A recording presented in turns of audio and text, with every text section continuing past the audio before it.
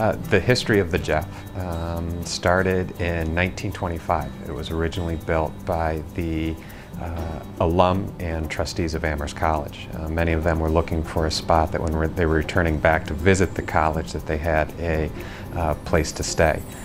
So a group of them got together, purchased the parcel of land. A company was formed that was essentially called the Amherst Inn Company that was made up of Amherst College.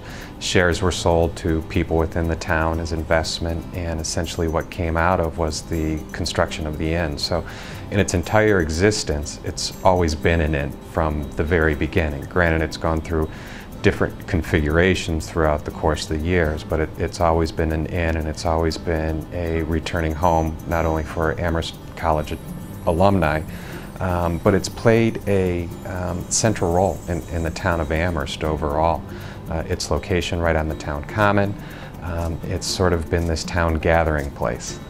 Everybody has some piece of history that's somehow associated with the inn. They've either worked here over the years, or got married here, or attended an event here, or dined in the restaurant here. So one of the things that we've discovered is that everybody, over the course of the 85 plus years that we've been here, everybody has a memory that's associated with the hotel. Well, right from the get-go, it was central to the planning for the Lord Jeff that sustainability would be front and center. And that's not necessarily a straightforward thing to do with an historic inn, but the college felt that it was important as an extension of the practices on the campus itself to have the inn be as sustainable as possible. The inn is often the first encounter that a person has with the college, and so the college thought that it was important that that first impression is one that incorporates both the history of the college as well as the sustainability practices.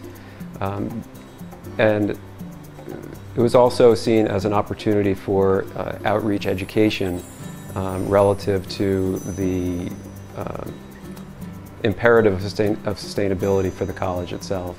That this is something that people coming to the restaurant or staying at the inn or going to an event at the inn would have an experience of a sustainable facility and understand that that's part of the DNA of the place. There's a lot that was done from a sustainability throughout the construction process that the average guest that's going to walk through the doors is not going to see. What they will see is the restoration, taking the inn back to sort of being able to provide that classic New England inn experience, but in a very modernized facility without it feeling modern and contemporary. Sustainability was approached in many different vectors. Really the most important of these are things that no one's ever going to see. It's buried in the walls that the building has been insulated with blown-in cellulose or sprayed soy lock insulation or other types of insulation. No one's going to see those things, but they're critical to the performance of the building in reducing the energy consumption associated with heating and cooling. In addition to that, the strategy required us to work with HVAC systems that are very sustainable and energy efficient, including high efficiency boilers, air-to-air heat exchange, energy recovery, as well as the geothermal heat well system. The way that the geothermal system works is that there are 50 wells that were drilled into the ground, and it really works on the fact that the ground just a few feet under the surface is nearly a constant around here 52 or 55 degrees. And that, it's obvious how that works in the summer. We're able to reject excess heat into the ground and provide cooling back to the building for the rooms, for the refrigeration units associated with the kitchens and other systems.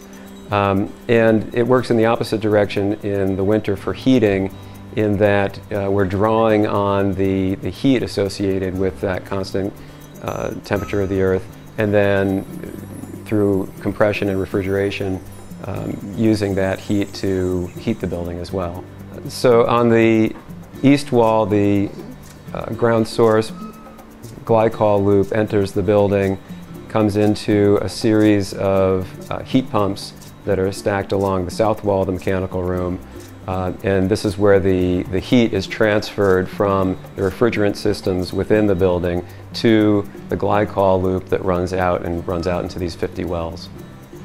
A lot of the feedback and the comments that I got, guess, from sort of post and pre-renovation, a lot of the features that were put in from an efficiency standpoint, rooms are cold now, and they're kept cold. And a lot of that has to do with the geothermal as well as the insulation, both in the walls and the windows. Heat is hot. It's not wasted. It's not leaking out of other areas. The sustainability features that the guest will see up front, that they will notice, are sort of throughout.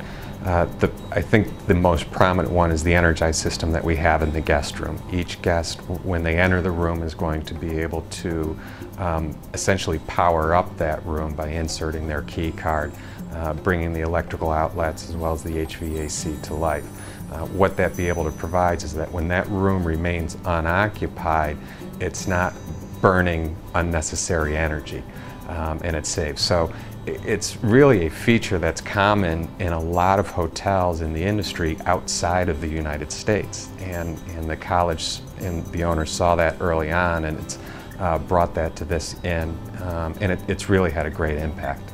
We weren't sure how it was going to be accepted early on, and the positive response that we've gotten from many guests shows that it was the right decision to make. Other things that you'll be able to see, we do in-room guest room recycling. You have a split recycling container in the room. We have motion sensors layered throughout the hotel, in the guest hallways, also in the back of house areas, that when those areas aren't being constantly traveled, it powers down. All the bathroom appliances, from the toilets to the shower heads, are all low flow and sustainable. LED light bulbs throughout a lot of places, as well as CFL light bulbs in all the outlets. We have no incandescence on property whatsoever. Above the addition on the new ballroom, we installed a green roof. This is a demonstration project showing how green roofs can be put into situations like this. It is very low maintenance. It doesn't need to be watered. It doesn't need to be weeded too often, maybe once a year or so. What it does is it reduces the amount of immediate runoff during a storm because it retains water, and it also reduces the heat island effect associated with roofing, which mostly is dark color and holds on to heat, and in cities and towns and downtowns creates more heat. LEED certification is something that was developed by the Green Building Council as a way to measure the sustainable features, both in terms of the design and energy consumption, as well as construction practices associated with new buildings and renovations. And it's provided a guide for architects and owners around the country to really push further into sustainable products, lower energy consumption, and even better indoor air quality for people during construction. So it's really a holistic approach to construction sustainability. Right from the beginning, the intention was to seek LEED certification for the project. That is pending now. It's in its review process with the Green Building Council. And at the time when we were planning the project, we were unaware of any other historic inn renovation that had LEED certification, so it was pretty exciting and new for the college to take this on. And we're quite confident that we'll be certified within the next few months. Most of the models and the systems that we have would project at the very least about a 30% savings in energy, be it both electric and gas. So we're still pretty young, being new, and we only have about 5-6 months worth of history. So we're starting to track that right now, but I will tell you, at least through the first 6 months, we are way under budget in our utility expenses from what we anticipated. And those budgets were built on a typical hotel model of this size based on this occupancy is going to generate X amount of electricity and X amount of gas, and at this rate would cost this. And we've just seen a tremendous amount of savings in the first 6 months. I'd received comments from guests prior that they would jokingly say that they'd get up in the morning and start the shower and then go down to breakfast. And hopefully by the time that they got up, the water was hot enough to be able to take a shower. So waste, again, in and of itself, that we were able to eliminate that early on.